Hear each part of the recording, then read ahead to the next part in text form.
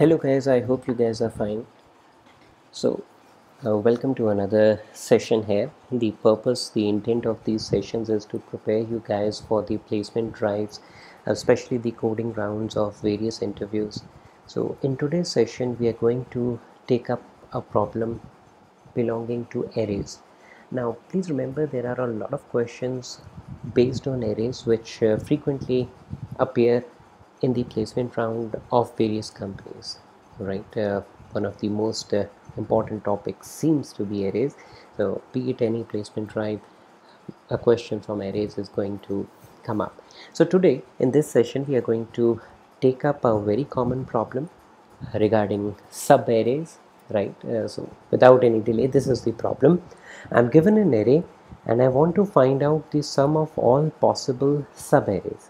Now please remember we are talking about subarrays of this array, and here in this question I'm going to talk about contiguous elements. So 1 2 3 4 or 1 2 3 both are valid subarrays, whereas 1 3 4 is not a valid subarray in this problem.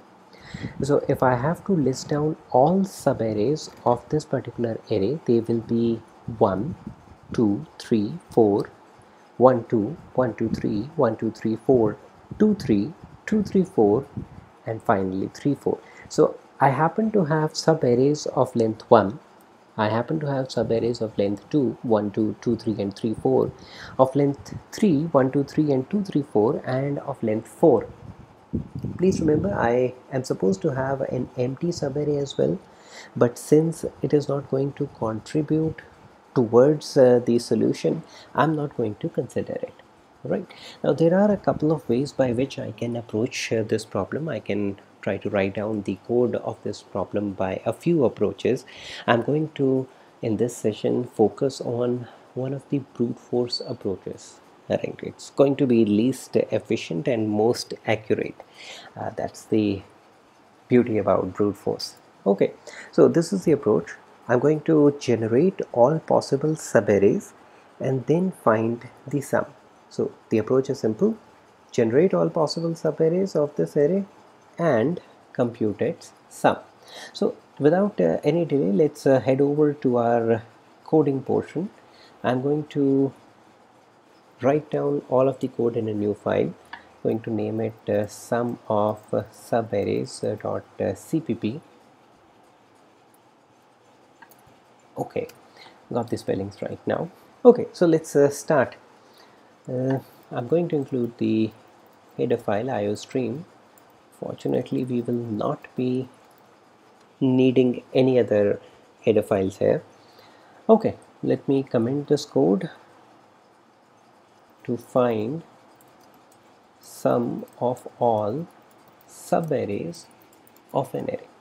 Okay, in this code I'm going to take the normal array that we have, right? 1 2 3 4, the same array as we had earlier.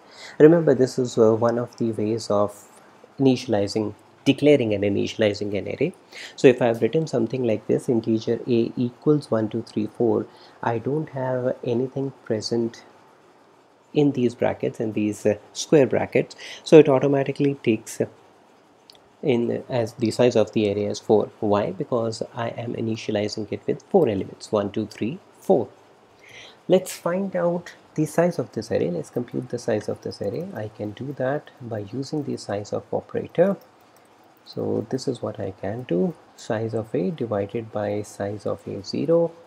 If I am to print n at this moment, it is going to give me the value 4, which is in fact the size of this array. Okay, what I'll do is I'll go ahead and I would use a variable called total. This total variable has been initialized to 0. This variable is responsible for holding the sum of all the subarrays of this array. What I would do next is I'm going to go ahead, run a loop, and we will come down to why we are running this loop, or what this loop actually does in a little while. So I have a loop I which ranges from 0 to n. I'm going to have another loop which will range from I, will go up till less than equal to n, and I plan to have another loop called k, which will range from I till the time it is less than j, and I will do a k plus plus here. Total is going to be total plus equals a of k, and all I need to do now is to write down total and then change the line. Now we will come down to why we have used these three loops, what is the purpose of each of these loops, and how did we know how many loops to use in a little while. But before we go there, let's go ahead and let's run this code. Let's determine that it is giving us the right answer. So here g++ sum of subarrays.cpp. I got lucky there, no syntax errors, so let's run it. Okay, I'm getting 50 as the answer. First, let's make sure that this is the right answer that we are getting. If I go back to the place where we have this, these are my subarrays 1 2 3 1 2 3 4. So let's try to sum them up. 1 plus 2 gives us 3, plus 3 gives us 6, plus 4 10, plus 3 13, plus 6 19, plus 10 29, plus 5 34, plus 9 43, plus 7 50. So I'm expected to get 50 as the answer, and I'm getting 50 as the answer. So why? One portion is done, we have the right answer. Now let's decipher this code here. Why these three loops, or why are the loops here? In order to understand that, let's simply go ahead and write down, first of all, what are the valid subarrays. So I would have a subarray of length 1, of this also is a valid subarray, length 2, involving 1, length 3, and length 4. Now let's see 2, length 1, 2 3, length 2, 2 3 4, length 3. Okay, so here 3 3 4, and that's it. And what am I left with now? I'm only left with 4. Okay, so these are all my valid subarrays. What I need to do is I need to go from 1, including 1, to a length of 1 to 2 to 3 to 4, and then I need to start off from the second element 2 with a length of 2 to 3. Then I need to start from here 3 3 4, and then I need to start from 4 forwards. Okay, so there are a couple of things that I need. What I need to do is I need to change the length every time. I need to change the element that I'm starting for every time, right? And then I need to do the sum. So there are these three things that I need to perform. So that is why I have 3 loops. This loop here helps me change this element. So when I have 0, I'm starting from A0, which is the first element in my array. J equals I, j is less than equal to n. This helps me control the group size. We'll come to it, and this helps me sum it. Okay, so let's do a dry run of this code. I takes a value 0. 0 of course is less than n, which is 4. So let's say n is 4. And here when I come to this portion here, because this condition is satisfied, 0 is less than equal to 4. So what do? I come to k.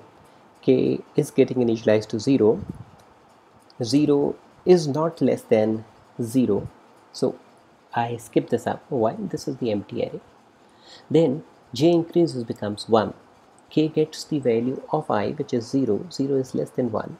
So I end up adding total plus equals a of k, which has been initialized to 0. Total of a0. This means this thing here, 1. Adding 1 to my total. Okay, what happens next? K increases.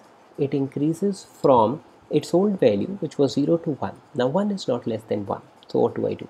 Go to the outer loop. J will increase to 2 now. What do next? What I do next is I go ahead and initialize k to 0 again. Remember, the outermost loop is I, so k initialized to 0 again. 0 is less than 2. So what do I do now? What I do now at this moment is I go ahead and I enter total plus equals a of 0 again, right? Okay, what do I do next? What I do next is I will increment k. It becomes 1. 1 is less than 2. So I will have something like this written. Remember, this is the sum here. Okay, what happens next? What happens next is k increments. 2 is not less than 2. I go back to j also increments, it becomes 3. Now at this point, if I had not written equal to 3, I would have missed this, because 3 would not have been 3, so I would have never or rather I would not have missed it, I would have still done this. But when j would have become 4, I would have missed this entire sub-n. So with 3 going by the same way, I will be going ahead and taking these elements a0, a1 as well as a2, right? Okay, what would happen at this point? J would increase. 4 is less than equal to 4. Remember, if I did not put this equal to, I would just end up with this array, and I would never go to this array with length 4. I would end up putting a0 plus a1 plus a2 plus a3. At this point, this loop will also become false, and I would get the value of I as 1. Now remember, I need to start with 1 here, which is 2. So the first thing that I do is j gets initialized to 1, right? Remember, I is 1. Array index a1 is equal to 2. So I go into k is 1. 1 is not less than 1, so j increments, it becomes 2. 1 is less than 2, so I would go ahead and I would begin adding this and this and this, proceeding in this manner. I'm going to end up with a total here in this total variable. So I will simply go ahead and now I would be able to print out my total on the screen. So this is the requirement of these 3 loops. The innermost loop helps me add everything. The second innermost, or the intermediate innermost loop, the loop control variable j, helps me control this number of elements which I need to add, and the outermost loop helps me cycle or move through these elements. Okay, going by this manner, I told you that this is going to be a very compute intensive or a computation expensive code, right? So computation expensive code. What do you mean by computation expensive code? It carries a lot of computations, right? Look at what has happened. I had to go from 0 to n, remember, 4 times. This code would have also run 4 times, and this will ultimately end up running 4 times. So if the length of the array is 4, I end up running 4 into 4 into 4, these many number of times. Now imagine what happens if my array was 10 elements long. If it was 10 elements long, I would have gone ahead and ran this 1000 times. If it was 100, I would be 100 into 100 into 100, right? Thereby making my computation slow. In terms of time complexity, I would simply say the time complexity of this code is big O of n cube. I'm going to use the symbol to denote raised to the power, right? So time complexity of this code is very much, but yes, it is simple to formulate, it is simple to come up with, and of course, as all brute force solutions are, this is very accurate, right? So we will end our session with this discussion here. We will come back. When we come back in our second session, we are going to analyze, look at another approach which is going to be more effective as compared to this one. So thank you for joining this session, guys. Thank you for watching this session. You have a good day here. Bye. Take care.